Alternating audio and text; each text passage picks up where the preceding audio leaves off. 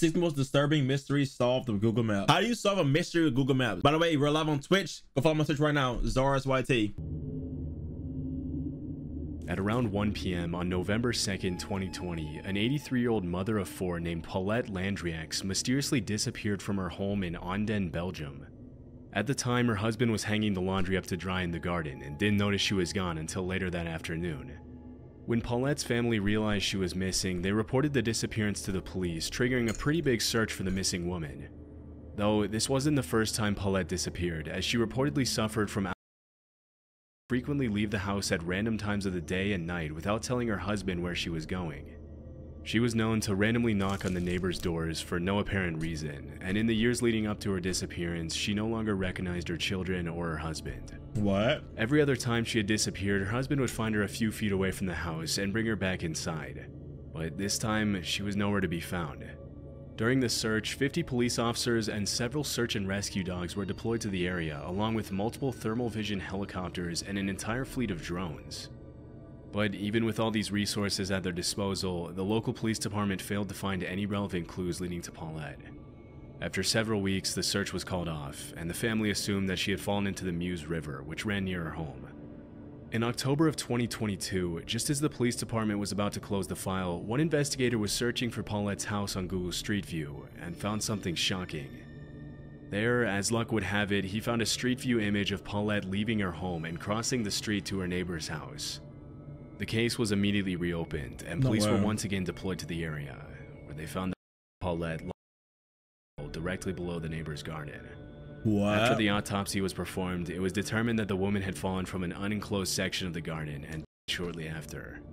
Her final moments eerily being caught by the passing Google Street View car as she walks to her death, likely in another wave of confused state caused by One thing that's hard to understand is how the police failed to see her with their drones and helicopters the first time, but at least now the family can find closure knowing what happened to Paulette, even if it comes with this eerie last image of her ever being seen alive.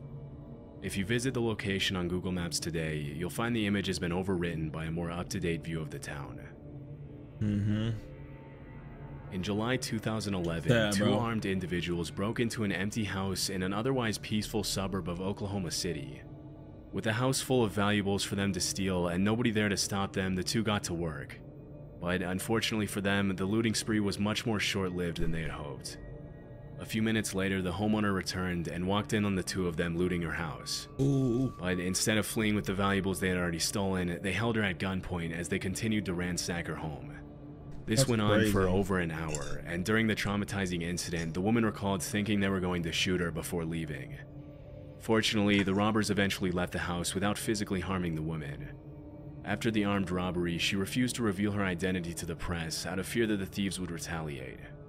The woman later reported the incident to the cops, but with no witnesses and an absence of solid leads, the case eventually went cold, and the woman lost hope that the two criminals would ever be found. However, 3 years later, the case took an unexpected turn. On a day in July 2014, the woman's neighbor was looking at her street using Google Maps Street View when she noticed an image of two men casually strolling down the street who perfectly matched the description the victim had given her of the criminals. What are the chances? Immediately, she texted the woman, who confirmed that the two men captured. So, like, if you're robbing a house, right, and you see a Google van drives by, you're not gonna run away or duck. I mean, it's too late. I mean, you got a picture of you already. You're cooked. The Street View van that happened to be mapping out the neighborhood on the day of the robbery were indeed the same two men who had robbed her. Based on the direction they were walking, it seems that the image was captured in the minutes leading up to the crime. Unfortunately, because the two men's faces are obscured by the grainy quality of the image and Google's software that automatically blurs pedestrians, the cops haven't been able to track the men down. But with a string of clues and a picture to add to their search, police now have a much better chance of catching the two thanks to Google Maps. One night in October 2006, a 72-year-old man named David Lee Niles met up with a friend at Jake's Bar in Byrontown, Michigan. This was a place that David visited frequently and usually stayed there for at least a couple of hours, but on that particular evening, the story was very different. Earlier that year, David had been diagnosed with cancer, and after a brief conversation with his friend, he left abruptly, claiming that he was in a lot of physical pain due to the cancer. That was the last time anyone ever saw him.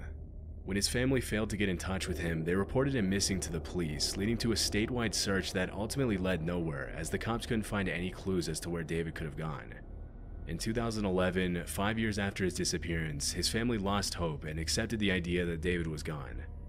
The obituary they published online read, "David Lee Niles, age 72 of Wyoming, passed away and only God knows the time and place." The case went completely cold until almost a decade later when a new twist shed light on David's disappearance.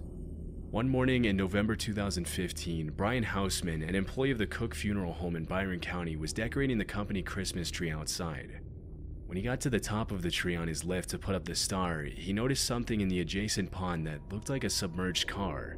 Immediately, he called the police, and using Google Maps from a bird's eye view, they were able to see the same outline that was described. A dive team was deployed to the area, who confirmed that there was in fact a car at the bottom of the pond. Later that morning, a wrecking crew pulled out the vehicle for the police to inspect. Inside the vehicle, the cops found the skeletal remains of a man, along with a wallet belonging to David Lee Niles. Wow. After it was confirmed that the skeletal remains were his, David's family members finally found some closure.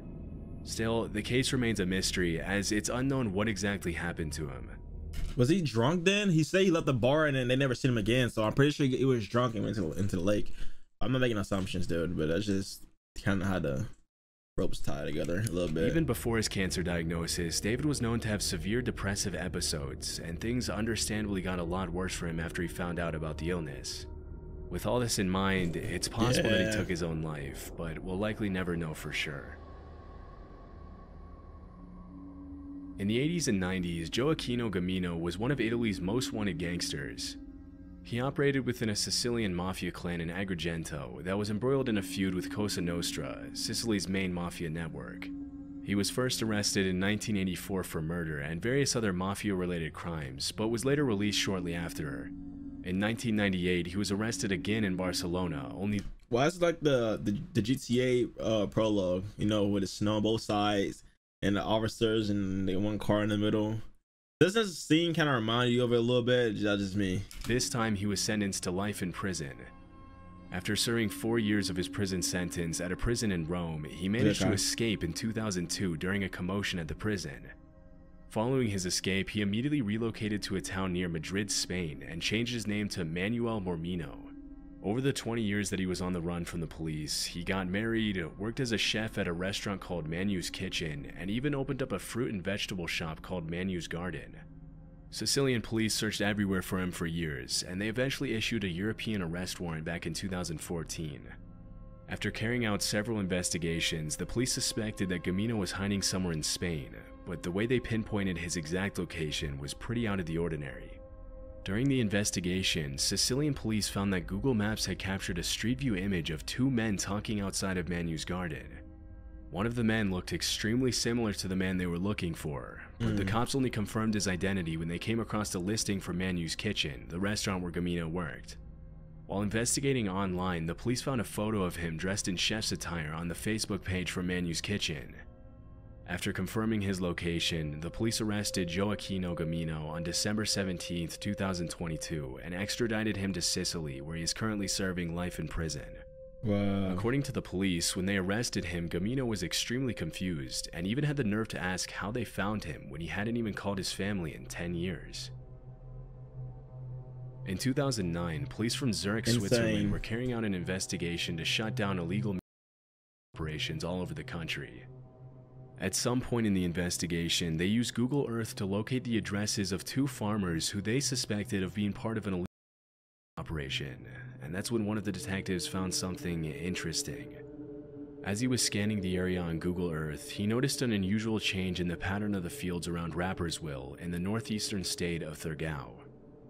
Zooming in, he saw what appeared to be a cannabis plant that measured more than 2 acres and was hidden inside a cornfield right next to one of the farmers' houses. The Google Earth discovery ultimately led to the arrest of 16 people and the seizure of 1.1 metric as well as 900,000 Swiss cash, which is the equivalent of around $1.1 million. Dang. According to the police report, the ring allegedly sold up to 7 tons of between 2004 and 2008. Well, they was balling, my boy. They were balling. Bringing in from 3 to 10 million francs a year. When asked about the breakthrough, the head of Police's Special Narcotics Unit, Norbert Glossner, said it was an interesting chance discovery. Since then, the cannabis plantation has been plowed over as recreational continues to be illegal in Switzerland. This incident happened at a home in Derbyshire, England, where David and Rebecca Soanes lived with their 2 children, Lauren and Ruben. In 2009, the family bought a caravan to travel across the country, but it was unfortunately destroyed shortly after when a joyrider crashed into it. A few months later, they bought a new $15,000 caravan to replace the old one, which they left in their driveway.